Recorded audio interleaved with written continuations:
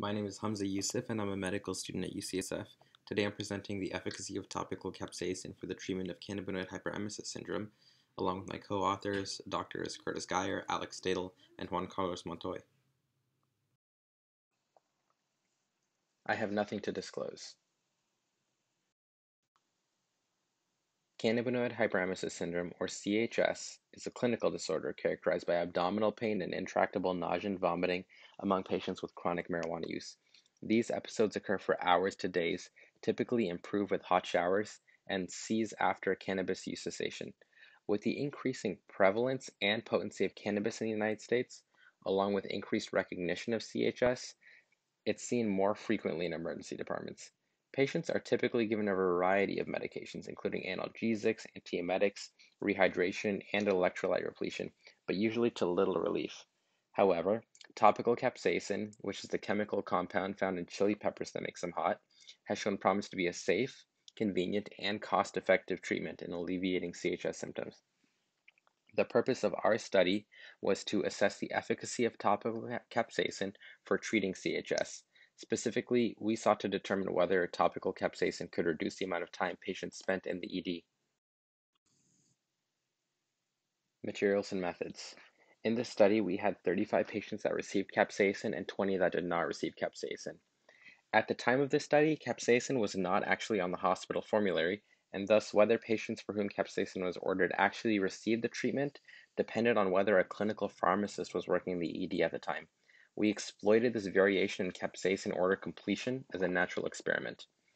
Our cohort consisted of patients with suspected CHS for whom capsaicin was ordered, and whether or not they actually received the medication depended on pharmacist staffing at the time. The primary outcome of this study was the time interval from when capsaicin was ordered to the time of patient discharge.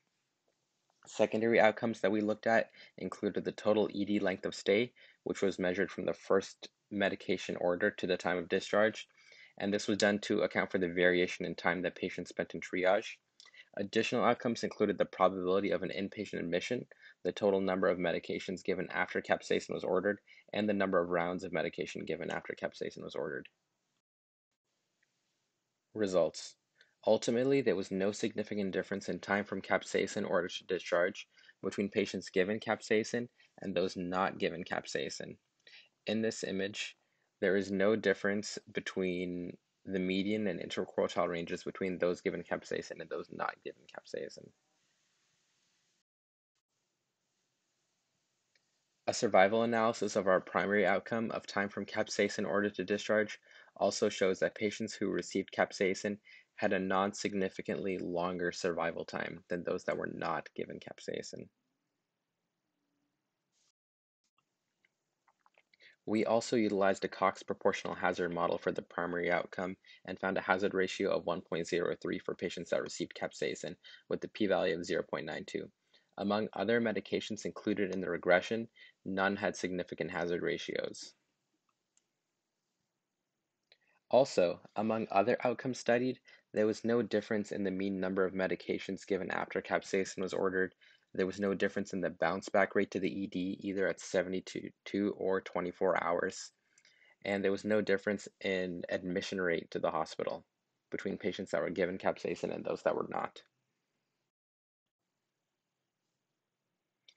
Among the patients that were given capsaicin, we elected to do a subgroup analysis to determine whether there was a difference in time to discharge between patients that were given capsaicin early in their clinical course, which was defined as within the first 2 rounds of medication, or late in their clinical course, defined as after the first 2 rounds of medication. Time from the first medication order to discharge was significantly shorter for patients given capsaicin early than for those that were given capsaicin later. We determined that among patients given topical capsaicin, applying the treatment early in the ED visit can reduce the overall length of stay within the ED. This image on the left shows median and interquartile ranges between patients that were given capsaicin early, given capsaicin late, and those that were not given capsaicin. And the image on the right shows a survival analysis between those that were given capsaicin early, late, or not at all.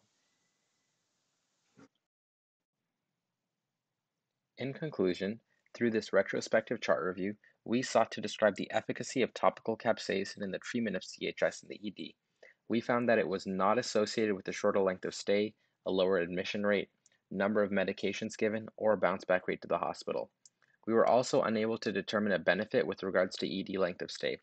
Given topical capsaicin's relative ease of use, favorable adverse events profile, and route of administration, it would ideally be the treatment of choice for CHS, either at home or in a hospital setting.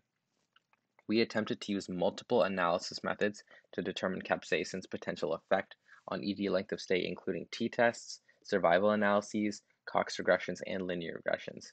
None were able to show any significant difference in time to discharge. However, when comparing patients that were given capsaicin early versus those that were given capsaicin late, we found that applying the treatment earlier in the ED can reduce the overall length of an ED visit stay. Thank you.